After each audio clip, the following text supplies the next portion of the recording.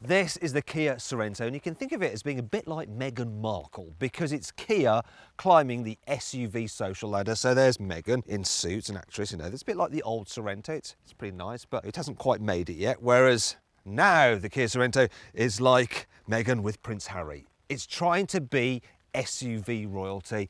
As a result, though, it does have a price to match its poshness. So the Kia Sorento, it starts from just over £29,000. But if you get it through carwow.com, you can save an average of almost £4,500 on one. So if you're thinking about buying a Kia Sorento, make sure you click on the pop-out banner in the top right-hand corner of the screen or on the link below the video to go to carwow.com. Now, one of the main reasons you may want a Kia Sorento is, if like the Royals, you've got a big family, this thing has 7 seats, so we're going to talk about the passenger space. Now, first of all, I'm going to talk about some of the bad points. So, if you have this glass roof fitted, it does eat into headroom a bit. If you look, I'm 179 centimetres tall, and I haven't got that much space above my head, so someone over 6 foot may struggle. Without this glass roof, it's perfectly fine.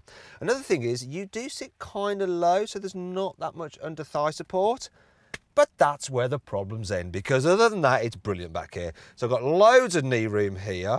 Also, the floor is completely flat, so if you get the middle seat, yeah, passengers here won't complain too much. And it's a wide body as well, so there's plenty of space for 3 across this bench. But my favourite bit is this. Not only can you slide the seats forwards and backwards if you want to free up a bit of space in the back, you can do this. Look, you can recline the seats, and boy, can you recline them. Look at this. Look at this. It's like being in a limousine. That is so good. And some of the features you've got here as well. So yes, there's the typical kind of armrest here with some cup holders. And you've also got big door bins as well. And if you want to carry longer items, I'll show you this now anyway, if I can do it. There we go.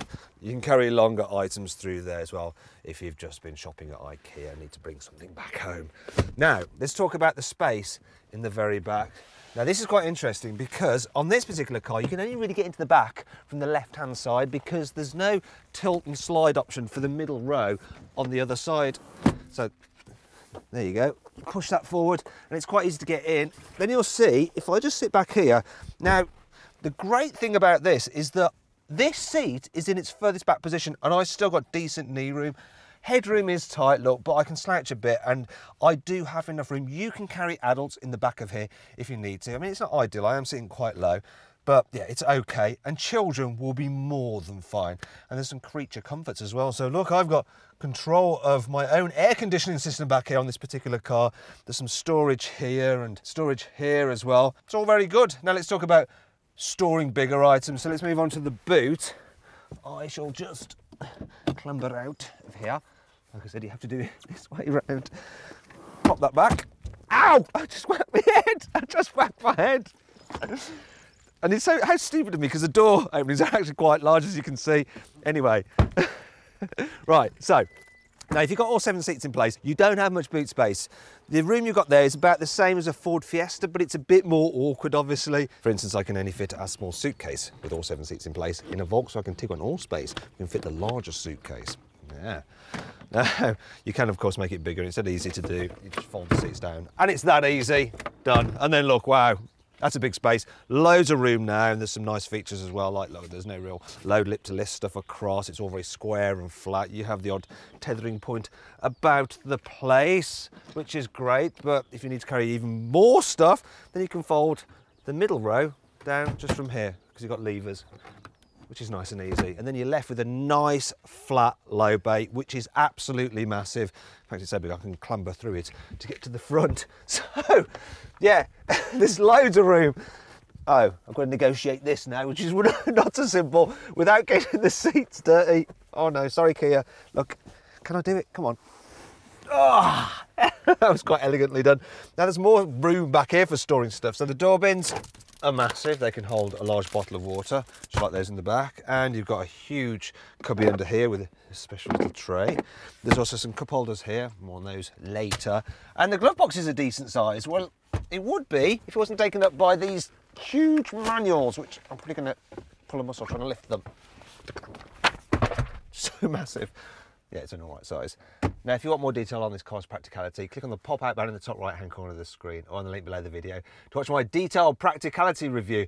You'll be able to see just how much stuff you can fit in this car's boot, how easy it is to fit a child seat, and see what it's like with adults in the back. Now, let's talk about the interior design, because I do actually really like it. So it feels suitably posh and upmarket, this car. I like the fact that the materials on the dash are super squidgy, and this stitching effect makes it look like it's made out of leather. The steering wheel feels expensive as well, and everything is just so sturdy. It feels like a substantial car. In terms of equipment levels, do not get the entry-level car. What you want is the KX2, because that's got all you need. So you've got stuff like leather seats, and they're heated in the front, but also in the rear. You've got all-round parking sensors.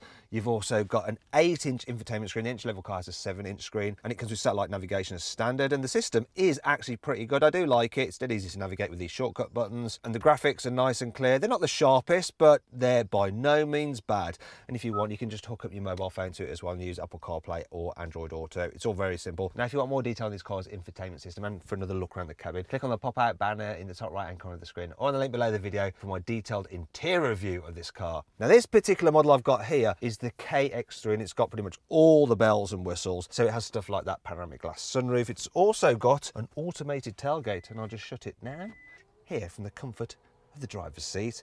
It's also got some other bits and pieces on it as well, such as, oh look, you get wireless charging for your mobile phone, though my phone doesn't actually have wireless charging. Another feature it has as well is the Harman Kardon stereo. This does bump up the price though, so this particular car costs almost £39,000. Well, that's the list price actually.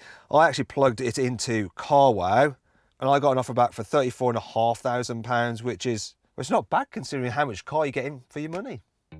Now then, it's time for the CarWow 5 annoying things about this car. The manual version of the Sorento can tow a brake trailer that weighs 2.5 tonnes. Unfortunately, the automatic can only tow one that weighs 2 tonnes. It's great that this car's sunroof actually opens to let some air inside the cabin, but considering the amount of glass you've got here, it doesn't seem to open all that wide. It's a shame. Kia gives you an adjustable cup holder, which is good. Unfortunately, it just doesn't adjust small enough to hold a can of energy drink tightly. The paint finish on this car is not great. It's all orange peely. In fact, it's so dimply, it's as though this car had really bad acne as a teenager, and it's all been left a bit pockmarked. For some reason, while you have an indicator for the speed that you set for the speed limiter, if you switch over into cruise control, there is no speed limit indication of what you've set it at, so you just kind of guess. Thankfully, this car has plenty of cool features, which helps make up for all this. Here's 5. All Sorentos have 4-wheel drive with a central lockable differential for added off-road grip. Ooh. Being a Kia, the Sorento gets the firm's industry-leading 7-year warranty, which is perfect if you want to keep your car for a long time. The hill descent control automatically applies the car's brakes as you're going down a hill to make it nice and easy for you to descend smoothly. To keep things nice and tidy, the car's load cover is neatly stowed away underneath the false floor. There we go. It's quite easy to get out. Look. Ta-da! To prevent you getting dazzled by the sun, the visors are really big. But there is this extra little gap here that might let a bit of light through. But don't worry, there's an extra visor.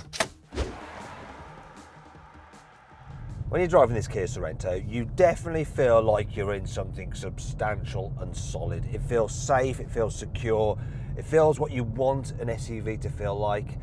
Also, it's very good over bumps. The suspension just smooths them out. It's nice and soft and squidgy, and so are the seats. Though the downside of that, of course, is that when you get this thing into a corner, it does roll about a bit like you'd expect an SUV to with soft suspension like this car. Also, the steering, it's a little bit, yeah, vague. There's no sports in this sports utility vehicle, but really, do you care? Is that what you're after? You know, it's a nice, easy cruiser. It's generally quite quiet. You do get a bit of wind whistle when you're going fast from the big wing mirrors, and tyre roar a little bit on the motorway, but perhaps the noisiest thing is this, look. It's that diesel engine. So it's a 2.2 litre, and it's got 200 horsepower, which sounds like a lot, but then this car's quite heavy, so it does 0 to 60 in about 9 seconds. You get it as standard with a 6-speed manual gearbox, which is all right. This has got the 8-speed auto, and it's worth upgrading to. Now, it's not the fastest responding unit, so you put your foot down and you do have to wait for a bit, but it's generally okay. It really suits this car's relaxed character. I think generally this car's pretty nice to drive. Just go for miles and miles in it. Comfy seats help too. In terms of economy, well, this particular car is supposed to get 43 miles per gallon, but I'm getting 33 miles per gallon. Obviously, being an SUV, you sit up high, the view out forward's good. Bit of a blind spot here. The view out the back window is all right, and generally it's very easy to see what's going on around you, so it's not actually that hard to manoeuvre in town.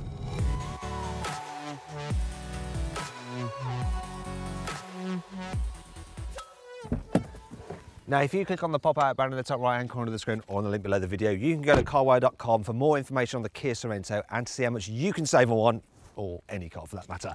So then, what's my final verdict on this car? Should you avoid it? Should you consider it?